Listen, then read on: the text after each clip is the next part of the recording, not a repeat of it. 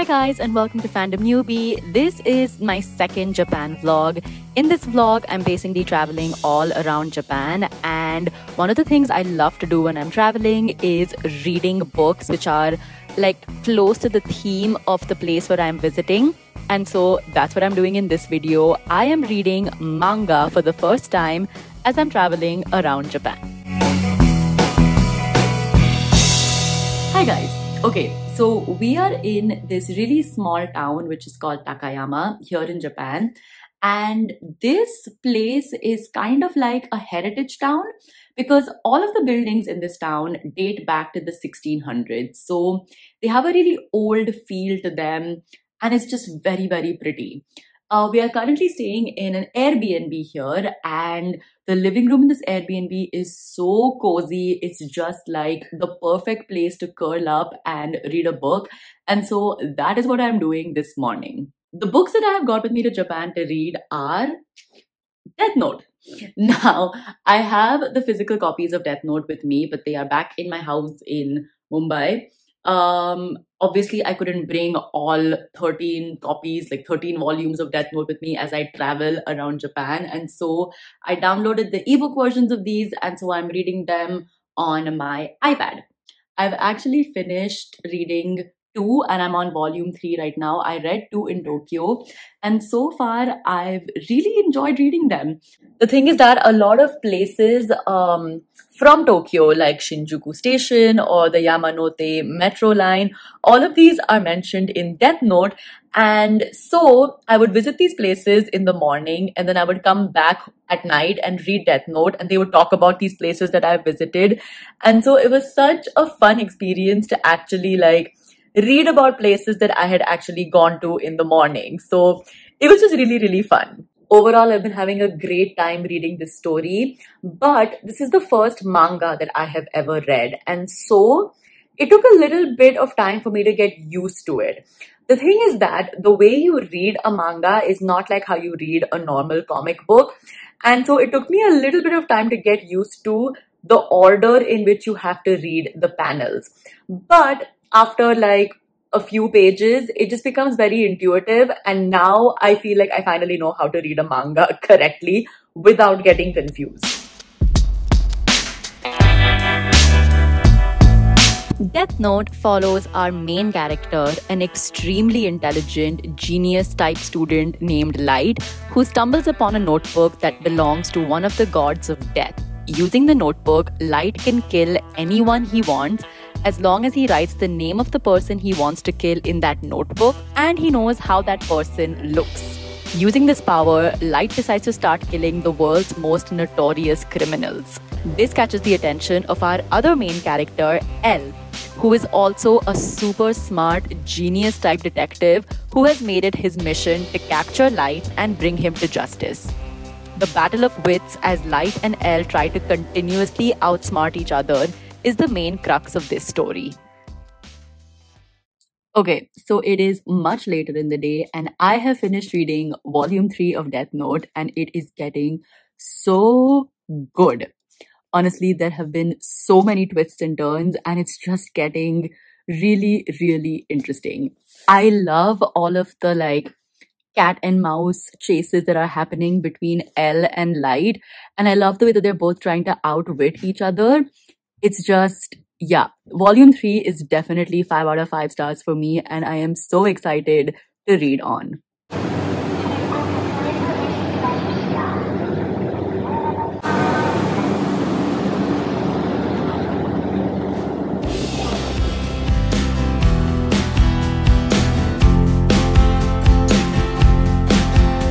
One of the things I loved about traveling in Japan were the train rides. These trains were so smooth and so comfortable. Usually I don't like reading in moving vehicles, but on this train ride, I think I finished reading an entire volume of Death Note.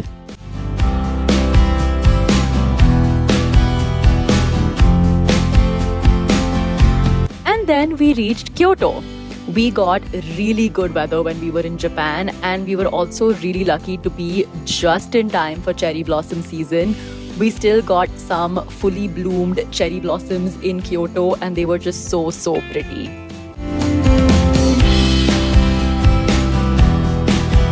Kyoto is the cultural capital of Japan, and so when we were there, we visited a bunch of shrines and temples. But because it was Sakura season, all of these places were just really packed with tourists, and that kind of took away from the vibe. But Japan is still really, really pretty, and it was still nice visiting all of these places, especially this golden Kinkakuji temple, which was my absolute favorite.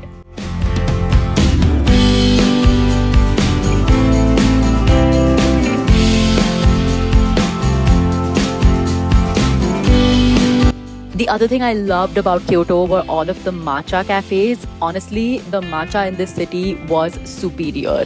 The matcha lattes were delicious, and these cafes also gave me time to just kind of chill and read my book.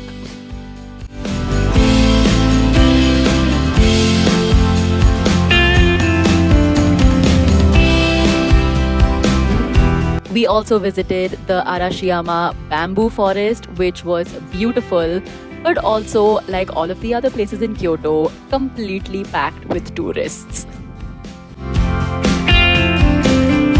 However, I still found some time to chill and read my book because that's what I do.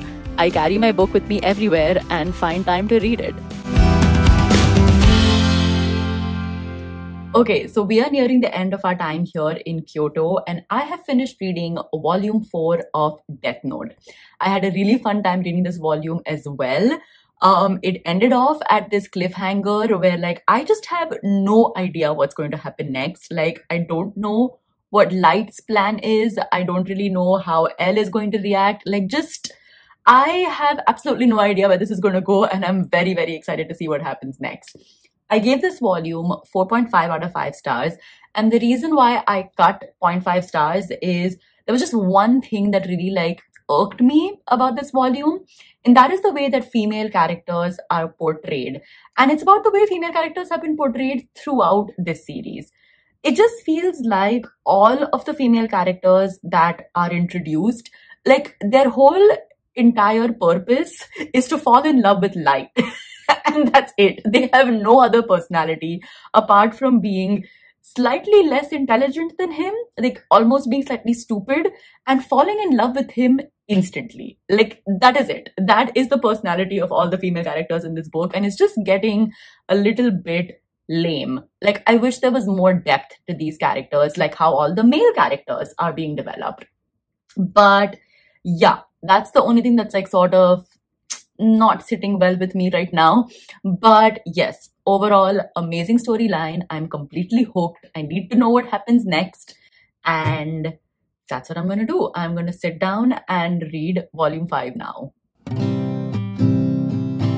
Our last few days in Japan were spent driving around this small town called Kawaguchiko to try to get a view of the beautiful Mount Fuji.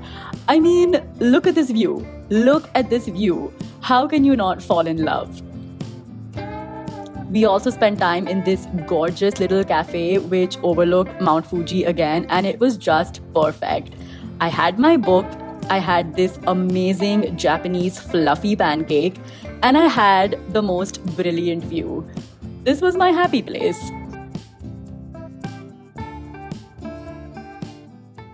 Hi guys. Okay, so tonight is my last night here in Japan. My trip is coming to an end, which is so sad. I'm in this hotel room in Tokyo and my flight is tomorrow morning. Over the last few days, we basically just traveled to a couple of cities around Japan. And in these few days, I finished reading volume 5 and 6 of Death Note. So I thought that I would end the vlog talking about them. Now, volume 5 and 6 are kind of like a deviation from the first 4 volumes. The storyline doesn't really go off on a tangent, but we get introduced to a bunch of new characters, and it doesn't really feel like L versus Light, which is there in volume 1 to 4. And so that's why I think volume 5 so far is my least favorite Death Note volume, because it just felt so different from volume 1 to 4. But then in volume 6, we kind of the storyline kind of comes back to how it was in the first four volumes, and we realize that like whatever is happening is still a part of Light's plan. And yeah, it's just like volume 6 ended on like this huge cliffhanger again, and the end was just like really really intense and like very very action packed. So I'm excited to read volume 7 and onwards, but for the sake of this vlog, because my Japan trip is coming to an end, I'm going to end the vlog here. I will be filming my reaction to volume 7 and onwards in another video, so you can definitely look forward to another Death Note vlog if you like this one. But yeah, that is the end of this vlog. I hope you guys enjoyed it. I had a great time filming this vlog. I read my very first manga series and it was amazing. I had an amazing time reading Death Note, and I'm very, very excited to read the rest of the series. So yeah, if you like this video, give it a thumbs up. Leave a comment down below letting me know if you have any other recommendations for mangas that I should read. And of course, do subscribe to my channel for more book related videos. I'll see you guys next time. Bye.